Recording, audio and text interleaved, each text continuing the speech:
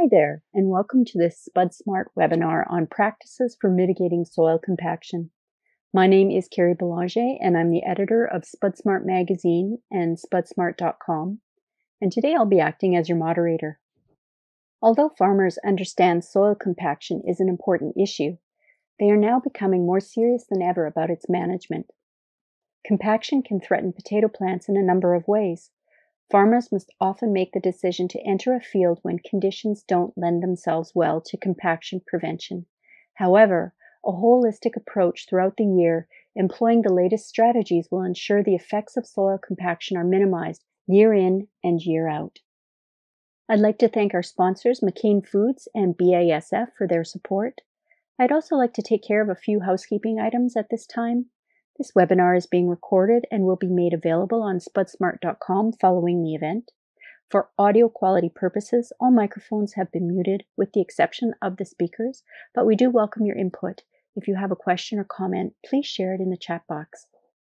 Today we have two guest speakers. Jodi DeJong-Hughes is a regional extension educator with the University of Minnesota, and Matt Ramsey is a director and operator of Oyster Cove Farms in Prince Edward Island. Today, we plan to cover the causes and negative effects of soil compaction and soil compaction prevention strategies and best practices. Please type your questions and/or your comments into the chat box at any time during the webinar, also indicating to whom the question or comment is directed. At the end of the complete slide presentation, there will be an opportunity for each guest speaker to answer the questions posed in the chat box. Jodi DeJong-Hughes has been a regional extension educator with the University of Minnesota for more than 23 years. Her area of specialization includes tillage management systems, soil compaction, and soil health management. She has published many fact sheets and peer-reviewed journal articles and has presented at numerous statewide and regional meetings. She has organized the Conservation Tillage Conference and Strip Tillage Expos throughout Minnesota. She works primarily with producers, ag business, government agencies, and crop consultants in western Minnesota and the Dakotas. The floor is all yours, Jodi. Hi, like Carrie said, I'm Jodi DeJong-Hughes, and I work in Willmar, Minnesota with the University of Minnesota Extension. And today my title's Soil Compaction, Are You at Risk? So I have received a lot of questions about wheel traffic and compaction and ruts and what can we expect from that. And the other funny thing about farming is that when you go by a field and you can see it's all uneven, especially like with corn, you're like, oh, wow, that's really uneven. We're going to have some problems. And then as corn gets taller and you can't see it from the road, can't see past the second row, then we say, oh, it's all evened out. Looks good. Well, in the next 4 slides, we're looking at field traffic. And on the next one, you can see that we have, it shows up all year round. So even if you can't see it from the road, you can see it from the air. And if you have drones, this is an excellent way to see how things are happening. So this is slide 1 in Minnesota. And the next slide here, you can see nutrient deficiencies, and you can see the diagonal wheel tracks as well as the ones going straight across the field. So these operations are showing up for a long term. They're not gone just with tillage or, in the next couple of years. Slide 3 shows a silage harvest where they're making turns around in the middle of the field. And you can see there that compaction will stay there for quite a while, because the other thing about silage is that you got to get out there when the corn is ready to go, not when Mother Nature is ready.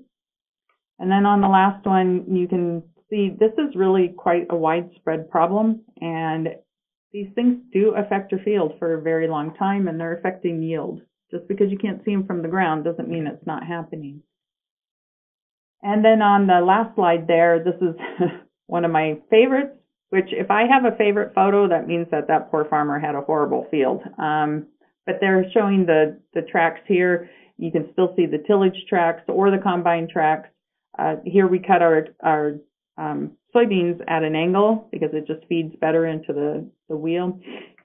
So what is compaction? What is it, and what's it causing to our soil? And mainly, it's just a reduction of pore spaces. So if you look at this photo here, it's actually from Alabama. And in Minnesota, we're very happy that we don't have these soils here.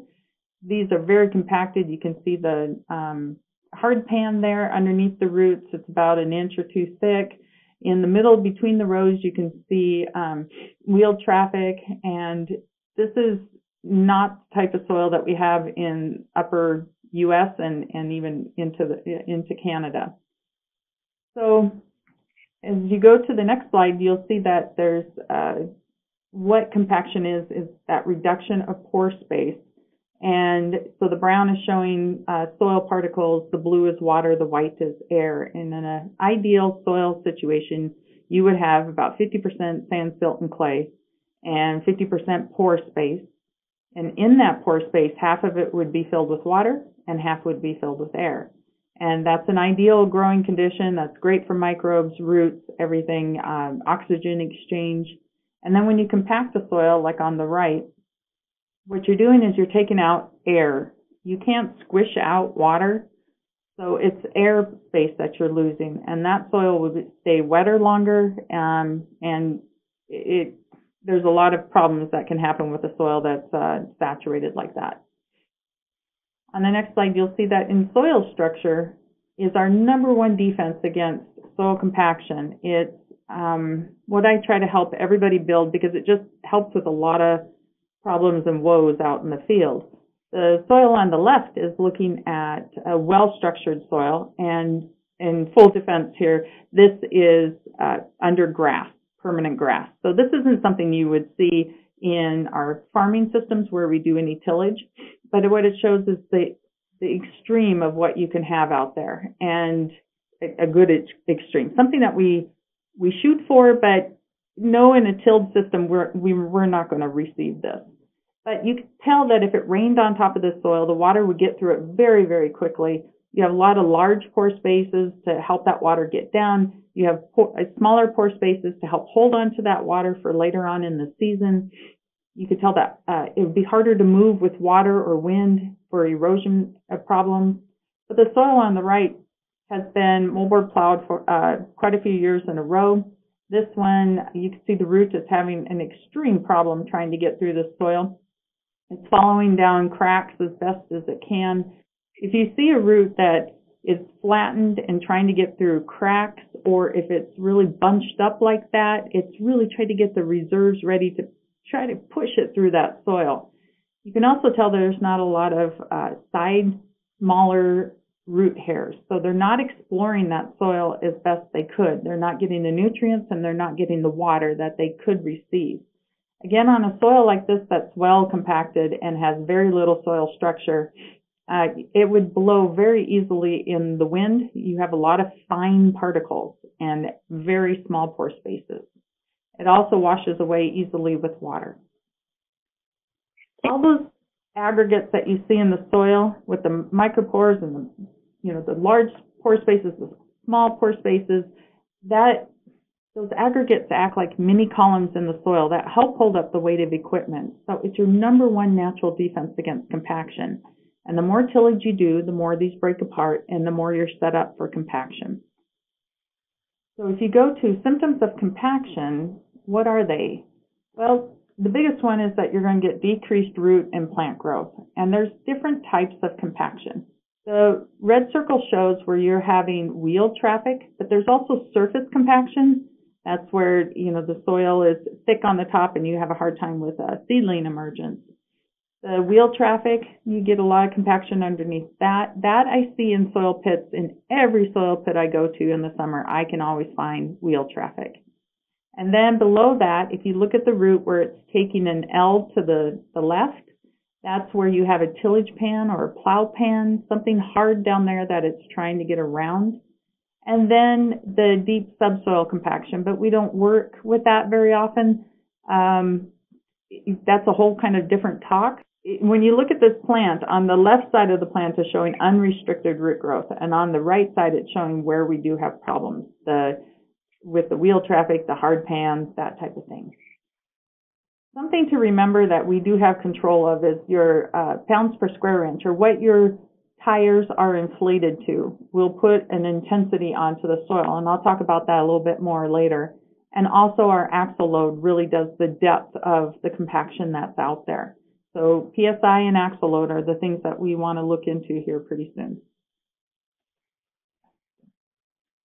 Compaction can last a long time in a soil. So the one that you see on the left, that's a non-compacted soil. And what now we can do is take CT scans of our soil. Kind of like we do for our health, we also do this for the soil. And the white is showing the pore space in that soil. So on the left, you can see that there's large pores, small pores, and that they are continuous from top to bottom, or quite a few of them are. And what that helps with, just think if you poured water onto that one on the left, and it would really get through there very quickly. Whereas on the right, they had heavy equipment on the soil, and this is taken 29 years later. This one is showing how long that soil compaction can last. Now, it depends on your soil. If you see that your soil cracks in the summertime, when it gets really dry and it cracks open, then you have a shrink swell type of clay, and that will help alleviate compaction over time. But it is showing that this can be a real long-term source, and that maybe we're having compaction problems or effects from compaction, and we just don't know it because that's kind of our background of what we're used to. When you have all those small particles, they can wash away very easily with wind and water, and you'll also see where it's compacted, that where the water can't infiltrate, especially if you're on a slope, then it will take the soil hill with it. You can get uneven planting depth and emergence, so especially with potatoes or root crops, you get this problem where your potatoes will emerge at different times, and they can be up to 10 days later from each other, which can really create some problems around harvest time and with hilling. And it really hurts with effective timing of when you go out into the field to do what you need to do. Remember, when you reduce your pore space, you have a lot more water in the soil, and so the soil stays wet and cooler in the spring for longer amounts of time. And this can really cause problems with seedling diseases and root diseases, especially early on in the season. Another thing that can happen is nutrient deficiencies. Because there's less water, can be less water available. There's two things going on with compaction. One, the soil is wetter longer. But then when it does dry out, it can't take water very quickly. So later on in the season, you can see nutrient problems because your root is not able to extract that water from that compacted soil. So you'll end up with problems, some nitrogen deficiencies, and also with potassium deficiencies.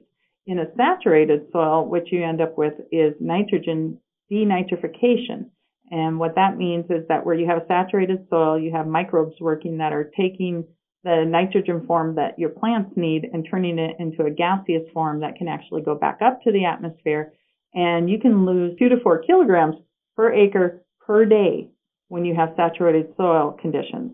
And all of us need nitrogen for our crops, and this is something that is invisible but happening in the field. When you have a compacted soil, you're going to need more power. You're going to need a much higher engine capacity just to be able to get through the soil to plant and to do tillage. When you're going through the soil, it will have much more wear and tear. The soil is more restrictive, and it just takes more to get through that soil. And from the studies with compaction, you can see anywhere from 0 to a 60% yield decrease. It is variable, though. That's why it's 0 to 60%. Some years, there's just no problems with compaction. And other years, and I'll show you a study of what can trigger compaction to kind of rear its ugly head. Other effects for compaction, especially with the potatoes, is that you get smaller tubers because they just can't push through the soil. They're lower quality. They'll have higher water needs. Especially if you have crusting on the surface, the water can't even get into the soil, so you'll have to probably put out the pivot a few more times. And then when you have the soil clods with harvest, you end up with a lot more bruising. What are some of the causes of compaction? The number one thing is working the soil when it's wet. And sometimes we can't help this, but sometimes we could wait a day or two, and especially if no rain is in the future, to get out there and really try to work the soil when it's in better working condition.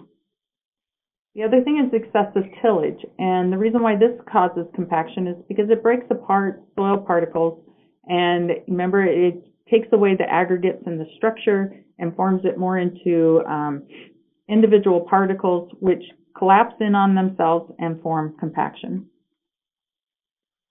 And this is again showing that same picture from before, that the more tillage that you do from the left to the right, the more compacted a soil gets, the less pore space.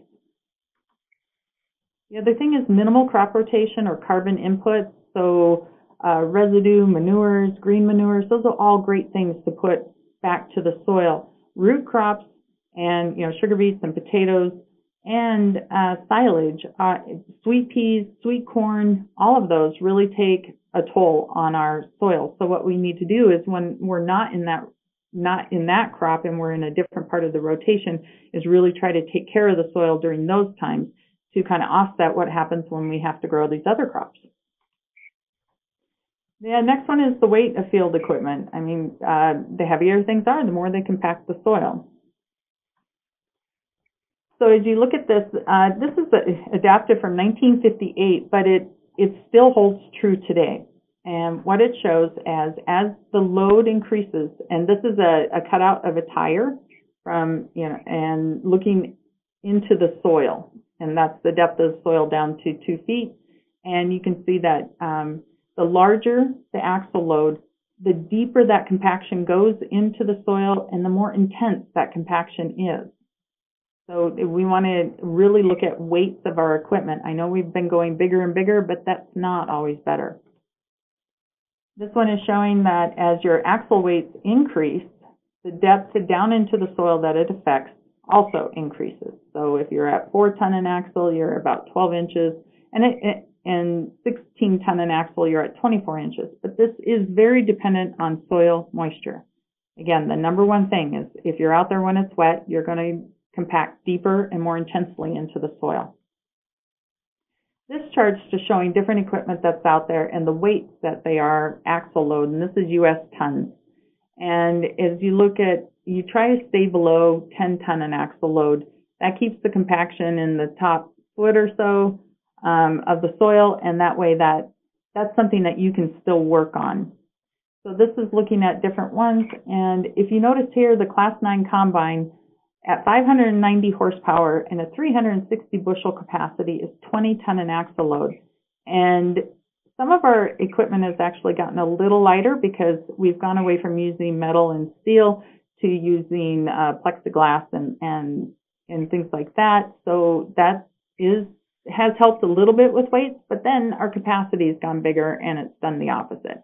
Now, if you look at some of the four-wheel drive tractors that's highlighted at the bottom, this is 530 horsepower. This is a quad track from Case, and it is 18 ton an axle load. So you're looking at your tractor is almost the weight of a combine that's full of grain.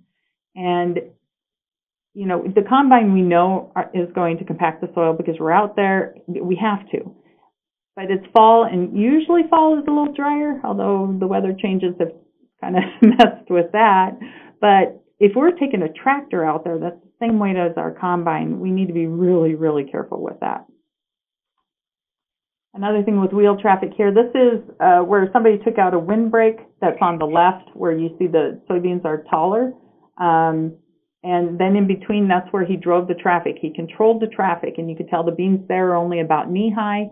And where he had no wheel traffic, the beans were almost waist high.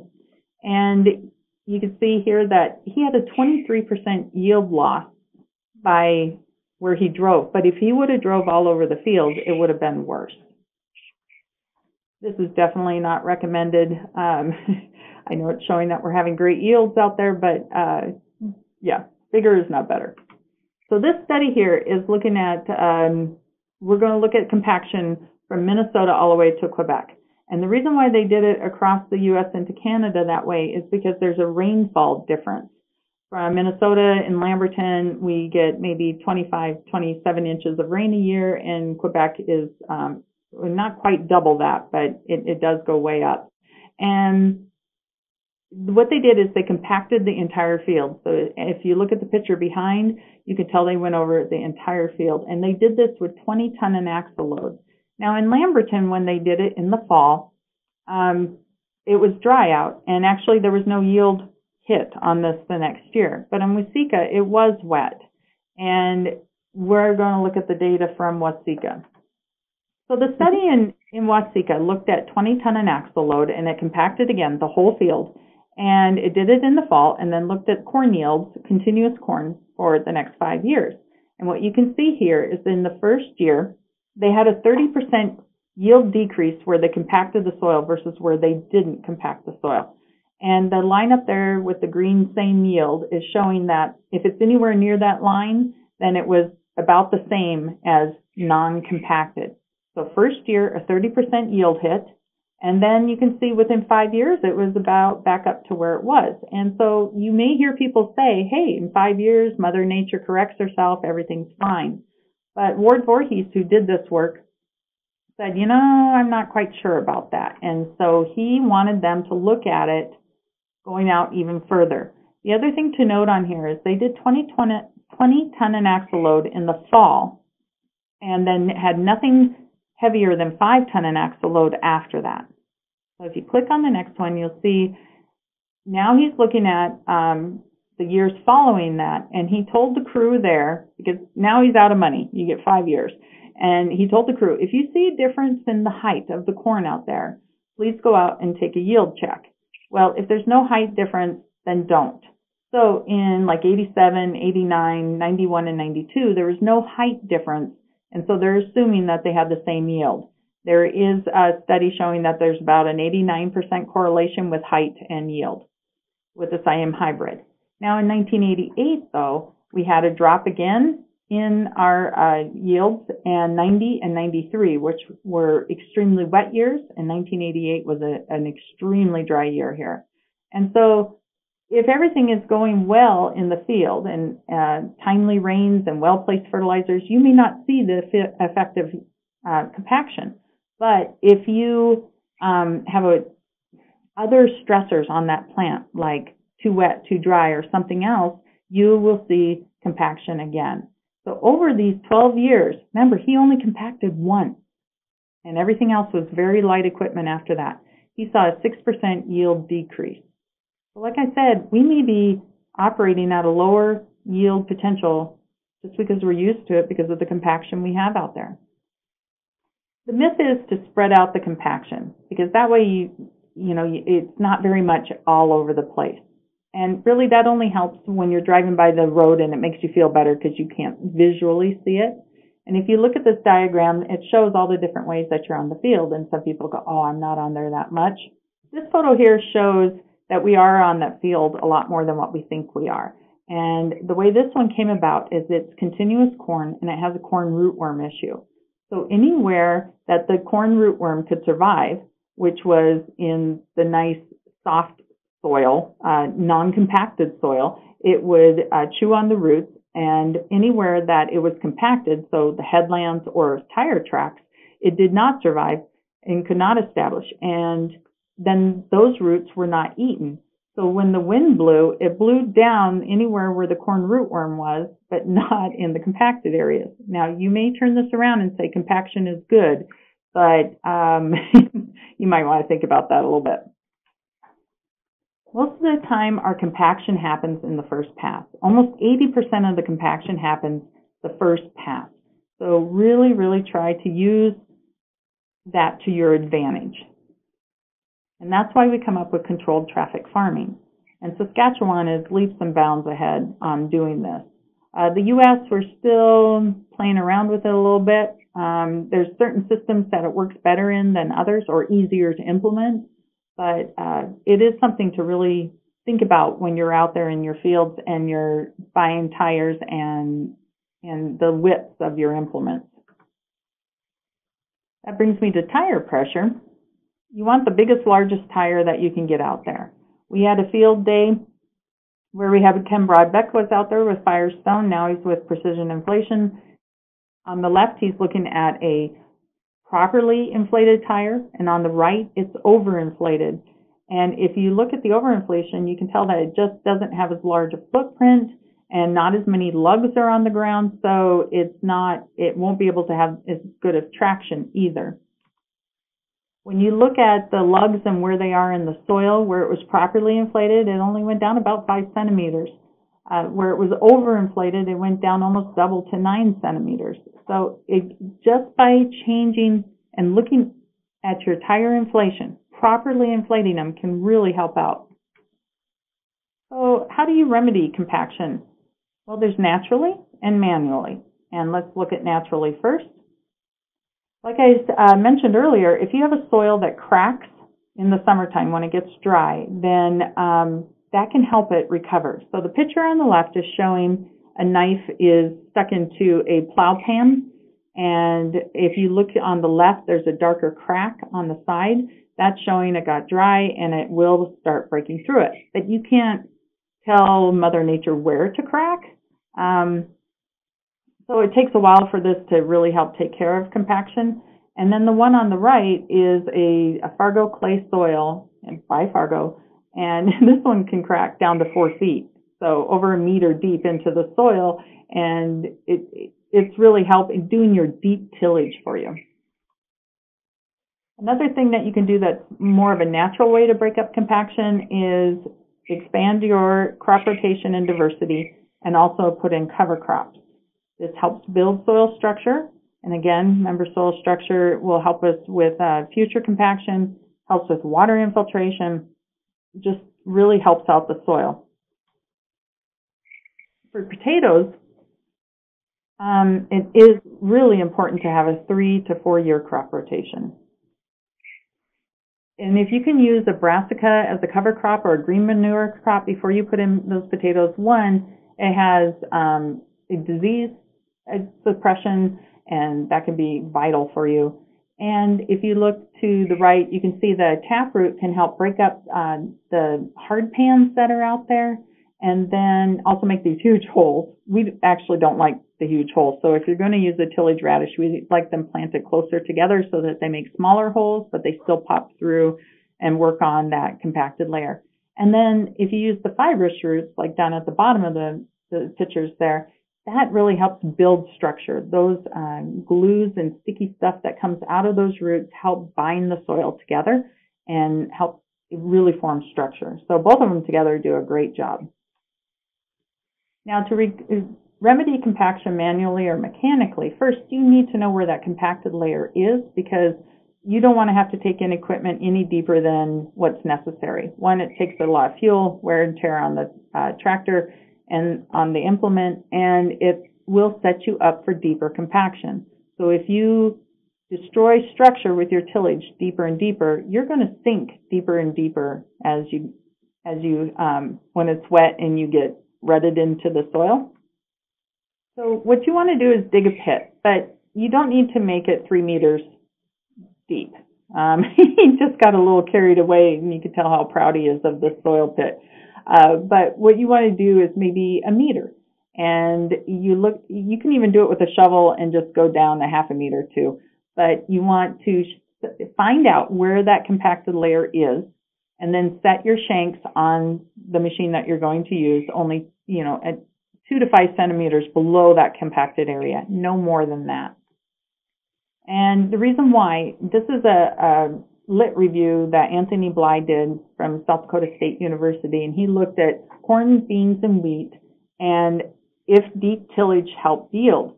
But some would say yes, and some would say no, and it's like, well, how do we figure this out? So what he did is he divided it up into, well, did they even have a restrictive layer?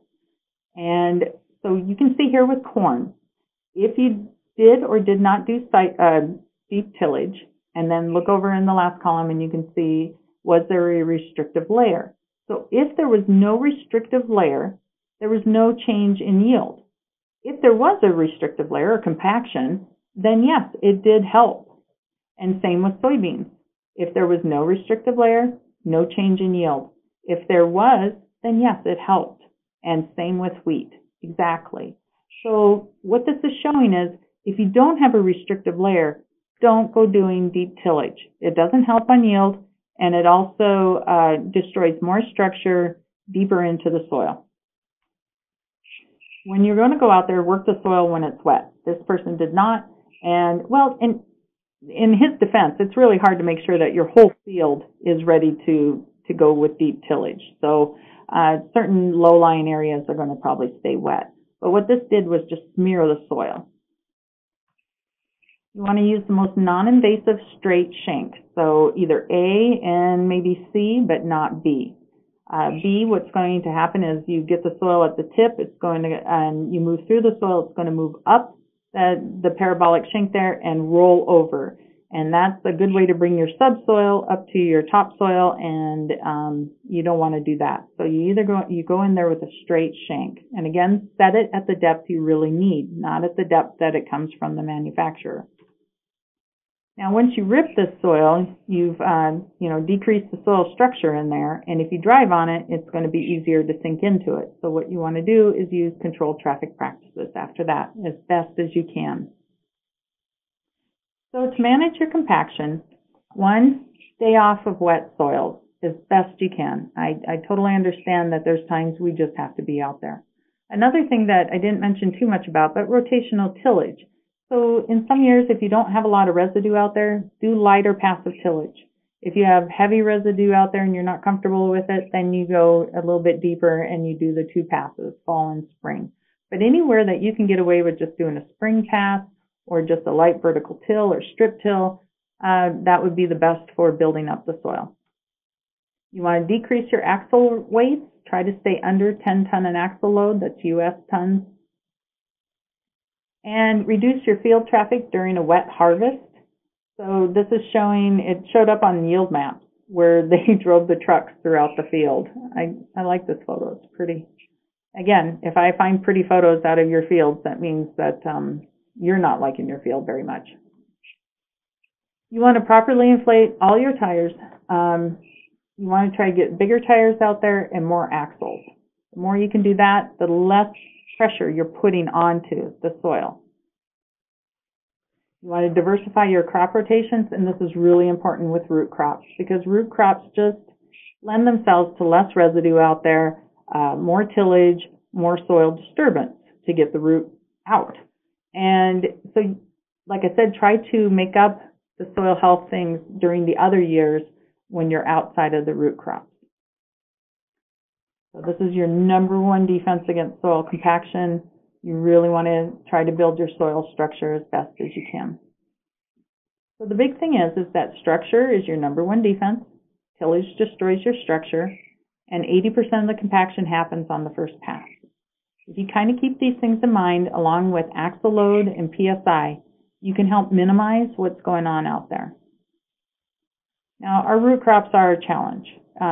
And I like potatoes and I like sugar. So, I hope you still keep growing potatoes and sugar beets. But let's try to help the soil during those times. Again, work on soil health during the other rotations. Double up your tillage passes or any passes that you can put together. Put them together and so that you have less passes out on that field. This may be a time that you need to get creative. Reduce your tillage depth and your aggressiveness. So the more shallow you can go, the better. Sometimes with potatoes, maybe you're trying to go deeper than what a potato would even grow. So you don't need to break it up down that far. Just go as far as you need to. If your soil cracks in the summer, it's doing deep tillage for you. Incorporate the cover crops and green manure wherever you can. Some crops lend themselves better to that than others. Check your axle loads and tire pressure. And if you got any questions, you can go to our extension website, or you can find me on Twitter, or you can email me.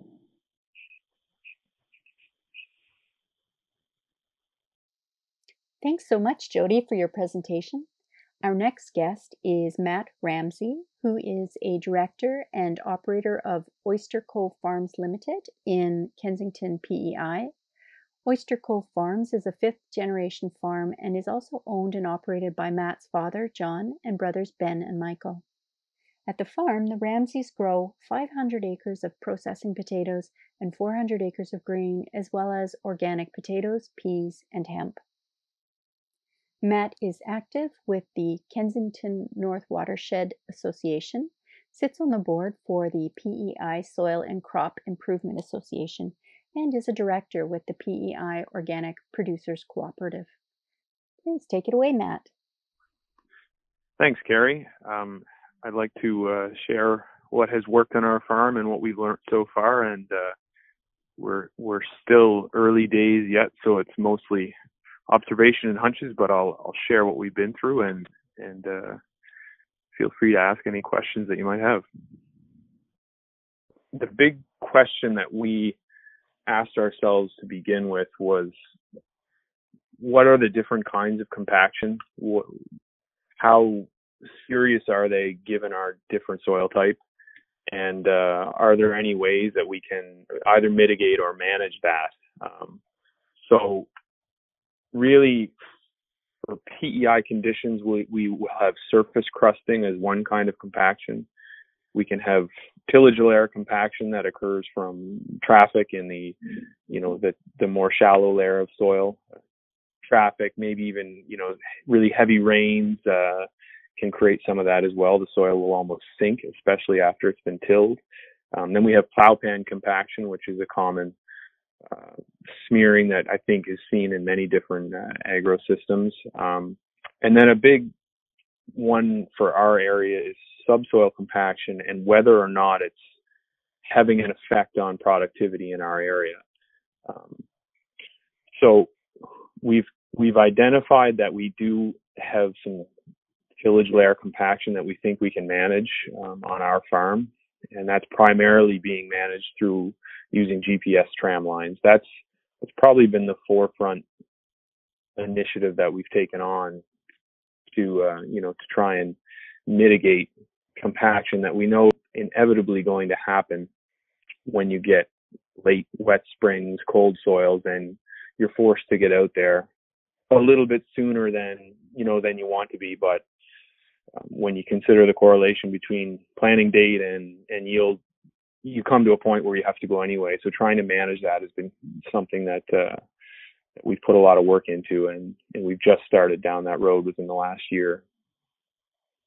So in addition to the GPS tramline approach we're taking with our potato crop, we've also been doing a little more digging in the springs, and we are noticing that in places we can actually see the imprint of the tillage implement we used in what would probably be the B horizon, or the deeper layer underneath our top 8 to 12 inches that is a lot more clay particle, a lot more compacted to begin with. We've tried to some degree of success using a vertical tillage implement on a tram line to try and get a little deeper under the traditional tillage layer, and maybe open up some area for roots and or water as well as air. So we've only done limited trial work on that, and there's a lot of thought around here that some of the subsoiling or vertical tillage that happens here is not being very effective because of the way that our soil is structured. So I've recently spoken with one of our local AAFC scientists, and he was digging up some work from years ago, and what they're finding, or what they had found, was that our B horizon is actually quite forgiving. That in total we have a good volume of soil, or more than we would traditionally think, that given the winter frost thaw cycle is able to come out of its tightness and go back into it really without creating a lot of long-term issues. So we've been leaning more towards trying to just go with that and focus more on what we can do in the area that we know our roots are going to get to. But that being said, it appears as though that depth is deeper than we thought. So there may be some opportunity to use more vertical tillage and focus it right on our rows to open up that B horizon a little more, and hopefully increase the rooting depth, water access, etc. In addition to that, things like surface crusting are often a function of luck and when you tilled or planted and when the rains came. But we do have some shallow tillage equipment on the farm that is useful for small seeded crops to kind of scratch that up and again let some air get through and allow young seedlings to emerge. So I think that's probably the whole of what we've been doing practically speaking, but the other side of that is again still trying to figure out what's pinching us up the most. Is there yield loss due to a particular kind of compaction, and are the practices that we're using producing measurable results? There's a few different methods that have been used here. There's electric penetrometers which measure pressure at various depths. They're quite expensive, and as a result, they're not very popular on the farm, though they're used quite readily in research projects. Through our local watershed group, we had an initiative where we used a much cheaper tool and had the data calibrated to an electric device so that if a farmer wanted, they could have the local shop manufacture one of these drop hammer penetrometers, go out to the field and collect some data and convert it into the form necessary to calculate what the root penetration would have been. So then we have the ability to produce maps if you pair that with GIS data. The other tool is a shovel, which I think we've all known for a while now, just going out and digging and having a look. And if you see something that looks like it might interfere with rooting and you think you can either fix it or prevent it from happening, I mean, that's really where we're at now. And I think it's probably where some of the research scientists were many years back when this kind of work was looked at and then passed on for other things. So you can be really practical about going out and assessing compaction, and the only trick is that if you don't dig deep enough, you might miss other things like whether or not the subsoil came around after the winter, or whether you feel like you can actually do something in there. I mean, again, instinct is probably your best tool when it comes to that kind of thing. So other than that, there's nothing other than some of the emerging technology like electrical conductivity that can actually develop high resolution data across a whole field and identify things like plow pan layers and tillage layer compaction and probably subsoil compaction as well. As far as the plow pan, depending on the implement you're using, you can either accept that that's going to happen, you can try to change the implement up, or if you have the luxury, waiting for drier conditions, I think is never a bad idea if it won't impinge upon your productivity on the other end.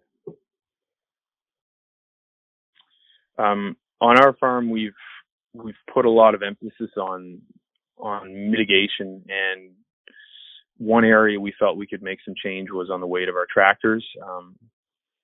It's again, it doesn't come without its negative consequences considering everything's getting bigger, but we had a group here from Quebec a couple of years back, and they had some numbers on per axle loads and where they thought we should be, and we realized that a lot of our smaller tractors were actually well below that threshold, while some of our bigger ones were getting pretty close to it, especially when you get into wet soil and the plasticity properties actually change. So I think it's the heavy tractors in wet soil that we're primarily concerned with.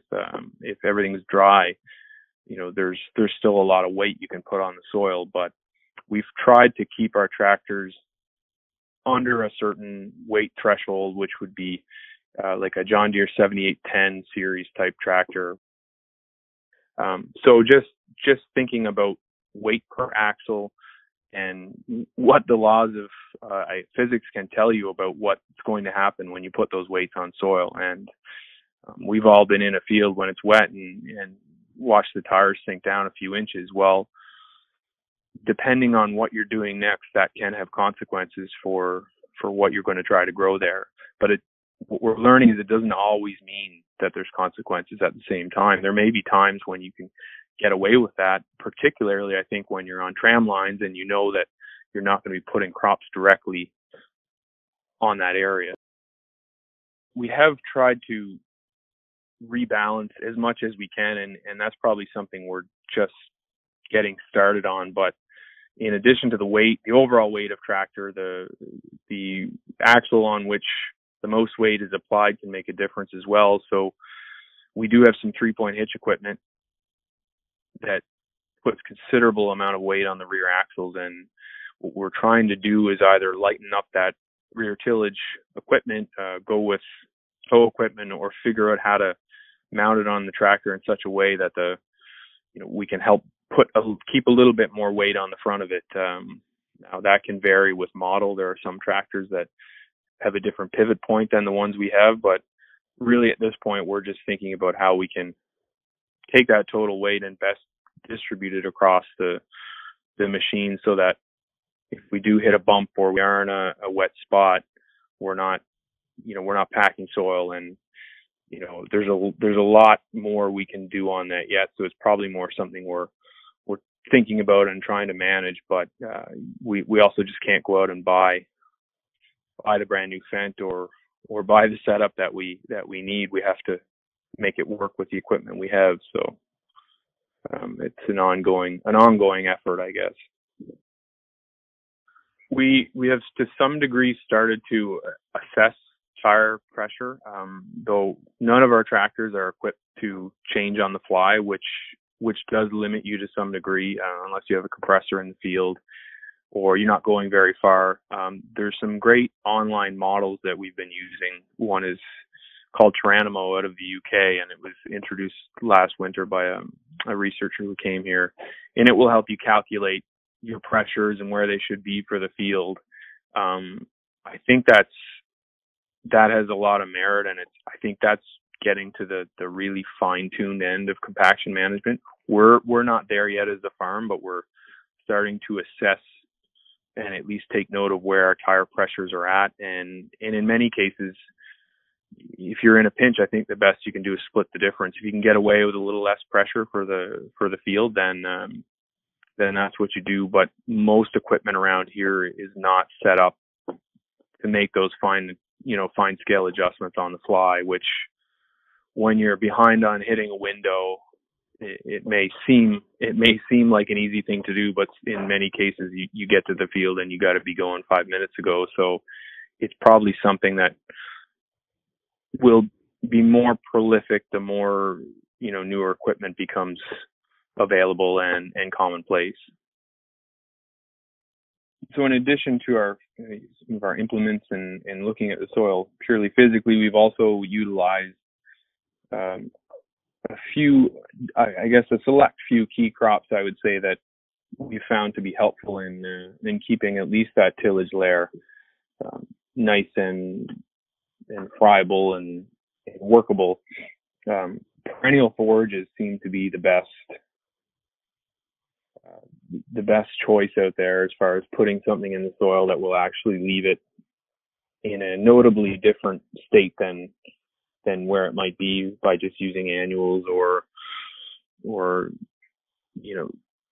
different crops with perhaps less vigorous root systems. Alfalfa, if left long enough, just has an incredibly vigorous taproot that, unlike some of the daikon radish and stuff that's being sold now as a compaction option, seems to actually stay in the soil and get down underneath those areas that you're trying to get to. We've tried a little bit of the radishes, but what seems to happen is once they hit a certain amount of resistance, they just grow right back out of the soil, and they don't actually get down and get in that zone there that is going to, probably most limit your root growth. The area that's probably just below your tillage, but still high enough that it has some productivity value in terms of root system and delivering resources to the crop.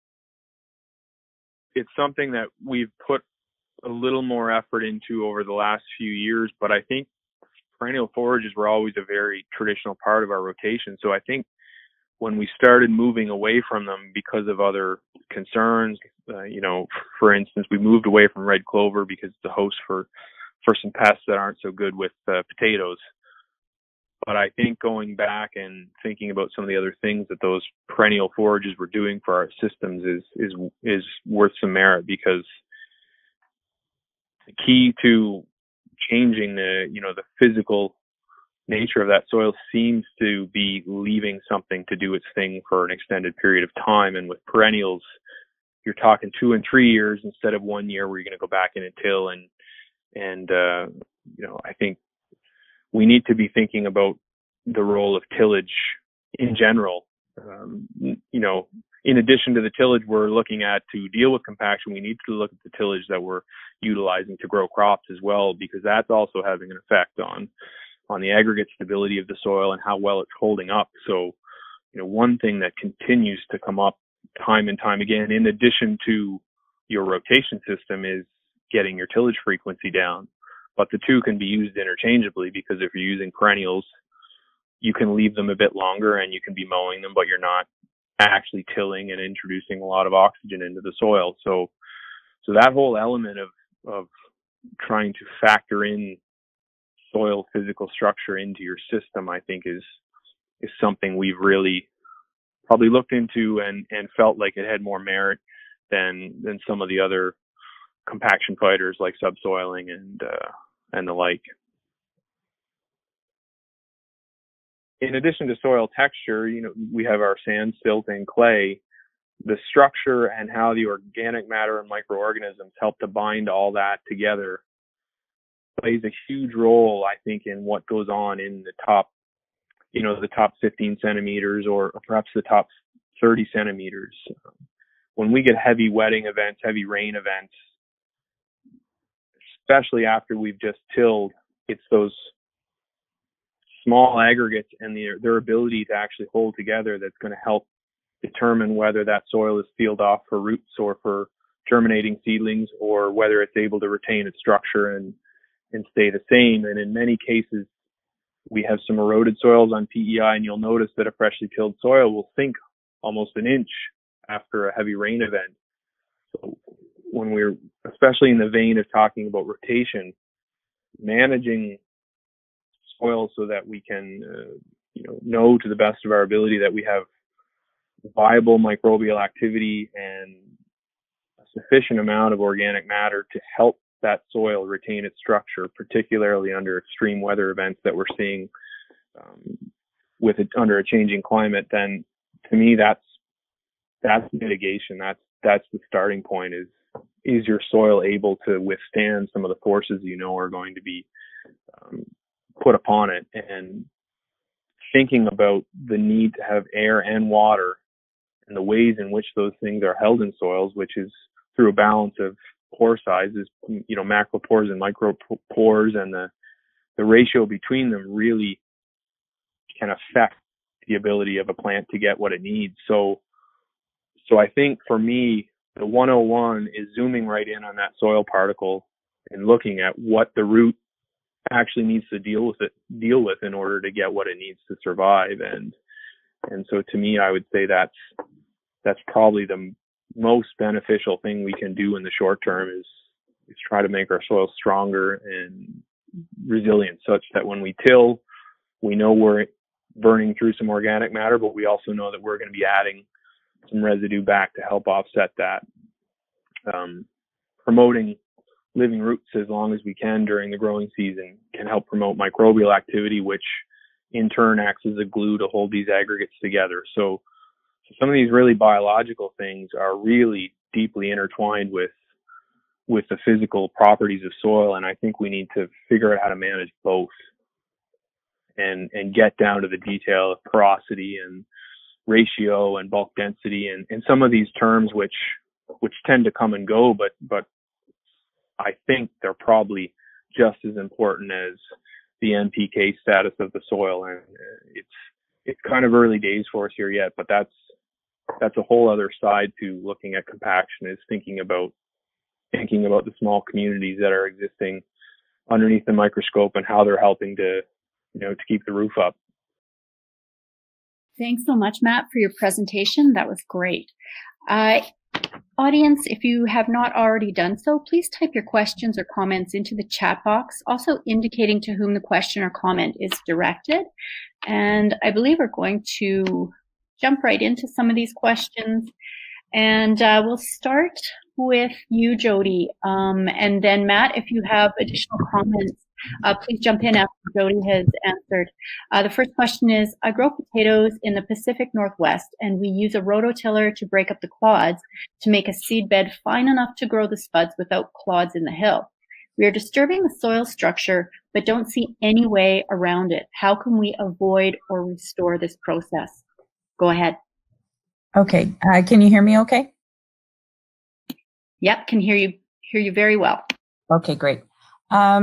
Well, I know potatoes and, like I said, root crops are very difficult to do this. Is there a way to line up your rototiller so that it's only doing tillage where you want potatoes, but not in between? Kind of like a strip till where you're rototilling that way. Like I said, potatoes are a little difficult, but I know you want to keep those clods out of the hill. You don't want them going through the harvester. So something like that. Otherwise, like I said, you're kind of looking more at trying to build soil health in the other years. I wish there was a great answer. And Matt, do you have anything to add to that? Yeah, that's a tough one for sure. I mean, what we've found is that we're able to deal with a lot more on the harvest end than we thought. We have noticed that since reducing our tillage as much as we can, having that fine sand structure in the spring doesn't always pan out throughout the season for us. So sometimes there's a balance between being able to deal with a little more on the harvest end and trying to maintain that structure out of the gate. And so it's going to vary with soil type, but for us, we found we can get away with more at harvest, and that lets us do minimal tillage to prep the seedbed for potatoes. But again, that's very, highly variable dependent on soil. Thanks so much. This next question is addressing Jodi's slide presentation. From the root crops are a challenge slide, can you elaborate on the point of doubling up passes, Jodi? Well, excuse me, sometimes you can do a weed and feed together or something like that. Like I said, to get creative. Is there a pass out there that could be doubled up with something else that you can go out there and do two things at once? Sometimes, a lot of times, that's not possible. Like certain herbicides work better if you don't put them with fertilizers. But if something like that can happen, or if you're irrigating your spuds and you can put things through the irrigator and not go out and put it down, that would be a way to do that too. It's just trying to look at what you're doing and minimize the amount of passes that you're making out there. And yeah, like I said, root crops are difficult because we need tillage. We need to, the harvester, goes through all the soil, but you guys are the ones that are doing this every day. So I think you could come up with something. And if there's other people in the audience that have ideas, I would love to hear about them, because we have a lot of potatoes in Minnesota too. Thanks so much. This question, perhaps both of you would like to address. How will you identify compaction issues by using electrical conductivity database? Anyone? Well, that work is just being done here now. They think that they can identify compaction layers using like a dual EM type technology. And basically, they're driving fields ahead of time and generating very high resolution maps, but I don't think they've fine-tuned it enough yet to be able to say for sure that they can accurately paint a picture of where the compaction is in your field. So that's pretty new, which is why I kind of said it as an aside earlier on. It's complex, but it does appear to have some merit in terms of getting maps made for very low labor. Thanks so much, Matt. Do you have anything to add to that, Jodi? Well, I was wondering, to get those maps, let's say you could accurately find out where compaction is, what would you do differently? Would you then get tillage equipment that also can go by maps, where you have the variable intensity tillage or variable depth tillage, where you would just go do heavier tillage in those compacted areas? Is that, see, I'm asking my own question, but is that kind of what you would be looking at if you wanted to know where your compaction was? Yeah, any operation, I guess you could do variably might be applicable with a map like that. But for example, Mark Stallam, who's a researcher in the UK, was here last winter, and he computed a metric known as critical cultivation depth using an EC map. So he actually, that's what he did. He kind of varied his cultivation depth throughout that field. Again, trying to maximize the productivity of each zone of that field as it varied. And they seemed to be pleased with the response they were getting, because depending on the moisture and the type of soil, whether it's a deposition or a hilltop, it makes sense to think about your tillage strategy, almost in terms of elevation and soil properties like EC. So it's getting quite complex, but that's the general idea, is the map can inform other operations that might be able to vary, tillage depth, or in some cases even seeding density and things like that. If you feel your soil can't support a certain amount of growth, then you may hold back seed rate or something in that area. Does that answer the question, Jodi? Yes, it's just our tillage equipment is just starting to catch up to that. So, but that will be interesting to see where that goes. Excellent. Thank you both so much. We have another question here. How do you mitigate soil compaction issues in a no-till situation? Whoever would like to start with that one, please go ahead. Are you doing no-till potatoes? Because if so, I'd love to hear about it. Compaction with no-till, in the beginning years of no-till, you could still, compaction could be quite prominent. What I would do if it's wheel traffic compaction, okay, two things. One, if it's a tillage pan, like Matt said, identify what you have. If it's a tillage pan, I would go through there with a straight shank with the subsoiler and get it out of there before you even started no-till. And I would also try to do controlled traffic as best you can after that. And then if it's wheel traffic, we've had a really, really wet year here. And what the farmers are doing, the ones that are no-till or have built up their soil structure with really reduced till, they do have some ruts out there, but they're only tilling in the ruts. They're not going across full field, and they'll take a hit in that area to build soil structure again. But you gotta get it back into shape.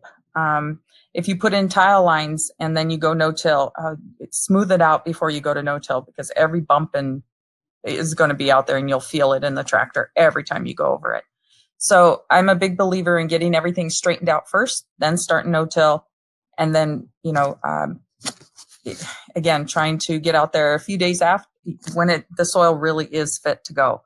And that is difficult. Thank you. We have a question here. Are you suggesting to put the potato rows always at the same place by GPS when back into potato rotation? Matt, do you do that? Well, last year was the first year we actually switched to a tramline system. So you can permanently put your rows in one place, or you can just ensure that when you're in your potato year, your primary tillage is following the same line as your planter, so that at least for that period of time you're having a column of soil that's undisturbed. But what we're going to do is ultimately the next time, unless there are any issues with hedgerow placements or anything, reuse those GPS tram lines so that we're continuously farming our potatoes in those areas, sort of systematically controlling the traffic so that it's not intersecting with where those tubers are growing as much as we can. But in the grain year and in the forage year, we're not to a point where we have every implement hooked into that system. Sorry.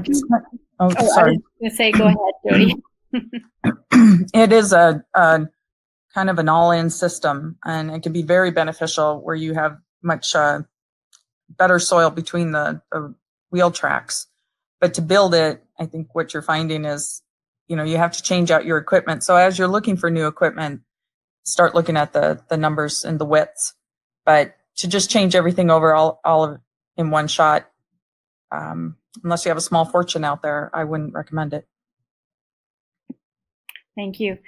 We have one last question. It says, in Europe, stone and clod separating are quite common in some countries like the UK and in Scandinavia.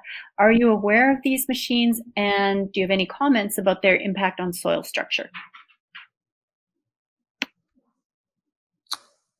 I haven't seen them. I'd have to Google them and see what they're writing on, what their PSI is of the machine that's going out there, and how much soil they disturb. But if you have rocks going into your machinery, that's much more costly. So and the more tillage you do, the more those rocks are going to appear too. So it's always a balance.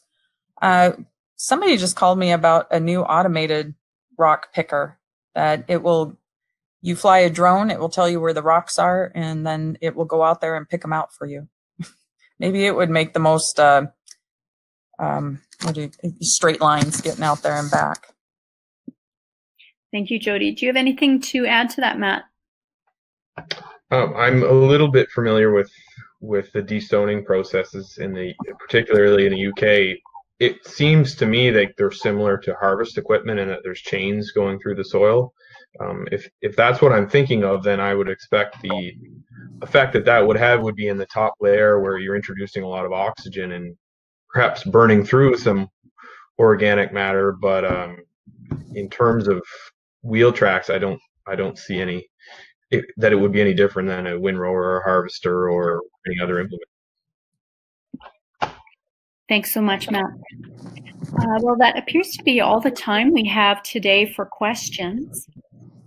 And I would like to thank our guest speakers for sharing their insights and expertise during this Spud Smart webinar on soil compaction. I'd also like to thank our sponsors today, BASF and McCain Foods, for their support. This webinar will be available on spudsmart.com if you would like to view it again.